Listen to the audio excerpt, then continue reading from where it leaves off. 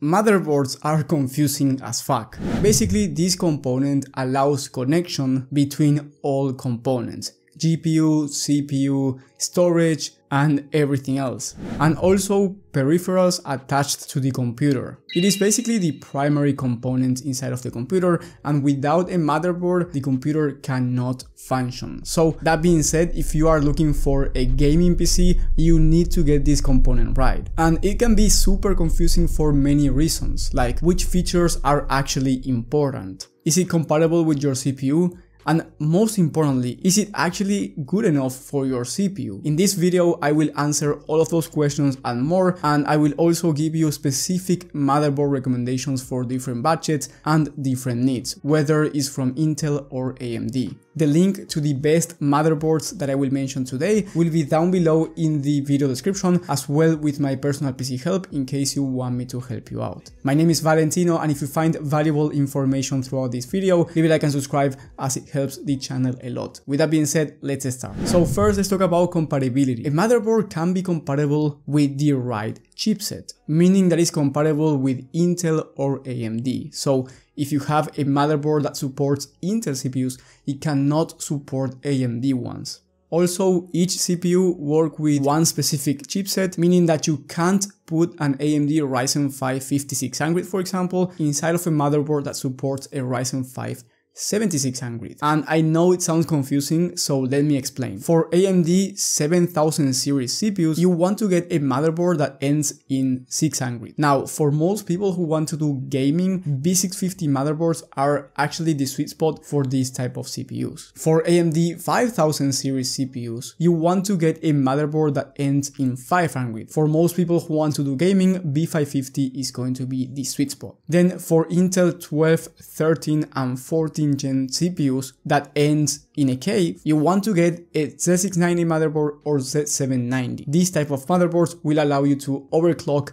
your CPU. And then if you want an Intel CPU that is locked, so no K in the end, you want to get a B660 motherboard or B760. And please be aware here, you do not want to get a B650. I said B660, and this is quite important because, as I said before, B650 motherboards are for AMD. So if you get a B650 motherboard and an Intel CPU, is not compatible and you will be losing your money, and that's going to become a headache. So be aware, B660 is for Intel, B650 is for AMD. Now let me explain to you the difference between low-end motherboards and high-end ones. To keep it simple for you, usually higher end motherboards come with more M.2 slots, which means that you can upgrade to more storage down the line. However, most people do not need more than 2 M.2 slots. Also, higher end motherboards have better VRMs, which is quite important if you want a high end CPU, because if, for example, you want an i9 14900K, you do not want to buy the cheapest motherboard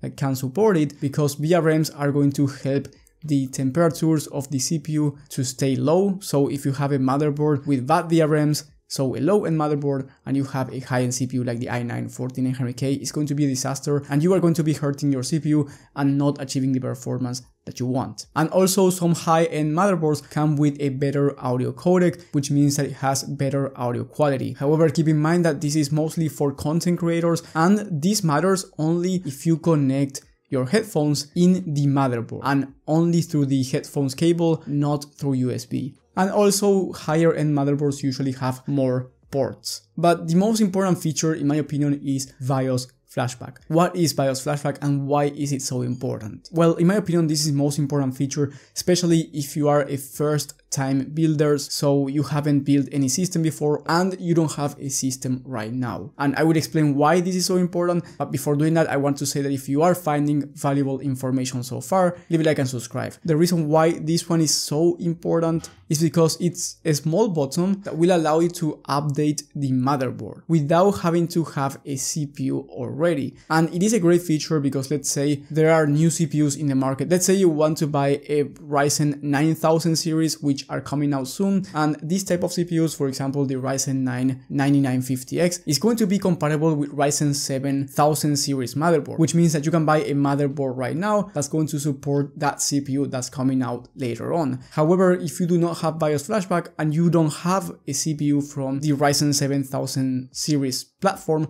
if it doesn't have BIOS flashback, you are not going to be able to update this motherboard unless you buy a CPU that's already in the platform or you buy a motherboard with BIOS flashback. So you just press the button, it's very easy to update, and once you update this motherboard, then your CPU is going to be compatible with your motherboard. Now, motherboards have different sizes, and you have to get a motherboard that fits inside of your case. We have mini ITX motherboards, which are the smallest ones, and they are compatible with all PC case sizes. However, the point of getting one of these motherboards is to get a mini ITX case, that way you have a very small system. So I wouldn't recommend you pairing this type of motherboard with any other case that's not mini ITX. Then we have micro ATX motherboards, which are compatible with micro ATX cases and ATX cases as well. And then ATX motherboards, which are the biggest ones, are only compatible with ATX cases. So you definitely do not want to get a micro ATX case and an ATX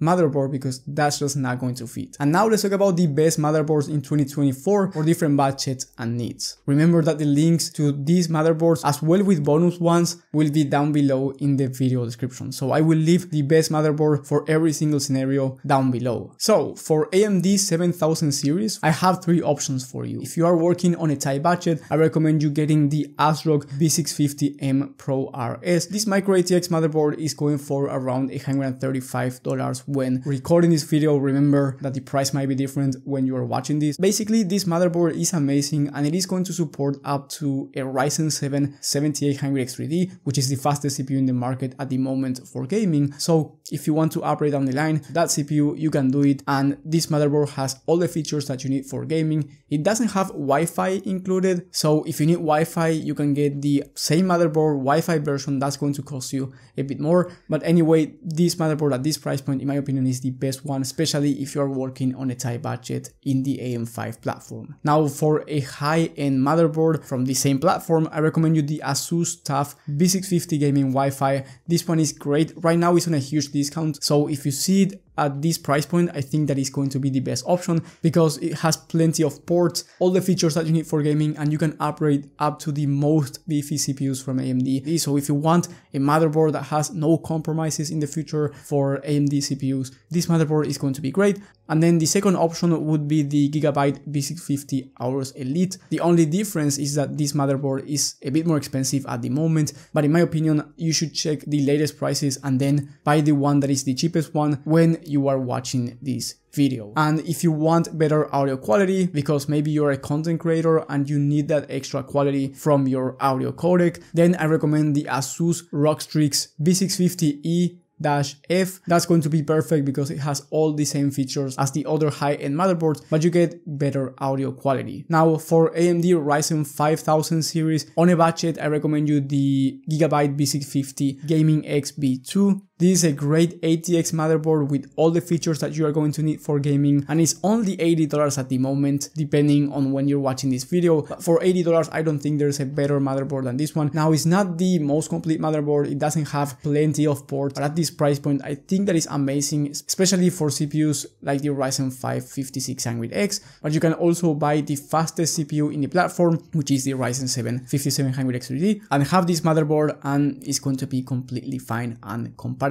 Now, if you want a motherboard with better audio quality from the same platform, I recommend you the Gigabyte B650 Aorus Elite AX version 2. This one has more ports than the last one. It is better overall, and you also get better audio quality, and I would only recommend you buying this motherboard if you are already on the AM4 platform and you are thinking of upgrading your motherboard because you need that better audio quality. Otherwise, I wouldn't recommend it because it is quite expensive for this platform, and if you are going to be upgrading your CPU, I recommend you upgrading to a newer platform like the AM5 platform and a Ryzen 7000 series CPU, or wait a little bit more until the Ryzen 9000 series are out in the market. Now, for ultra budget builds, then I will leave bonus motherboards in the video description as I said before. Now for Intel 12, 13 and 14 Gen CPUs that end in a K, I recommend you getting a good motherboard. I wouldn't cheap out because you will need good VRMs to support these CPUs and get the best performance that you can out of them. So if you want a more budget oriented motherboard for these CPUs, I recommend you the ASRock Z690 PG Riptide, and this one is going for almost $130 when I'm recording this video. It has all the features that you need, good VRMs for even the i7 13700K. Keep in mind that this is a DDR4 motherboard, it doesn't support DDR5 memory, so if you want to buy DDR5 memory,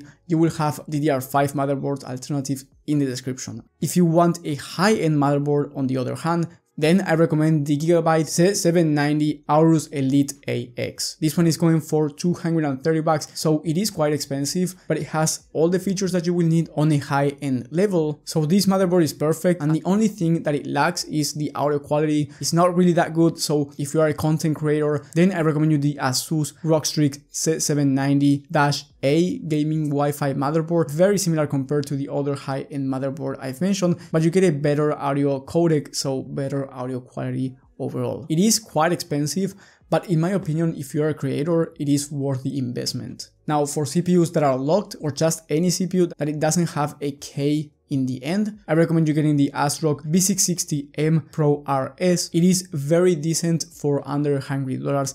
It is not the most complete motherboard out there, of course, and then if you want a higher end motherboard for these type of CPUs, then I recommend you the Gigabyte B760 Aorus Elite AX. This one is great. It is quite more expensive than the other one, but it's going to give you much better features overall, and it has BIOS flashback, which is quite important if you want an Intel CPU that's 14 Gen. Remember that down below I will leave bonus alternative motherboards for every size, different features and different budgets. And in the top link you will find my personal PC help, where I will personally make sure that you get the right gaming PC, the entire gaming PC, not just the motherboard, of course, with no bottlenecks. That way you get the best performance for the price, whether you are a gamer or a content creator. Thank you guys for watching this video, thank you for the support, and I will see you on the next one.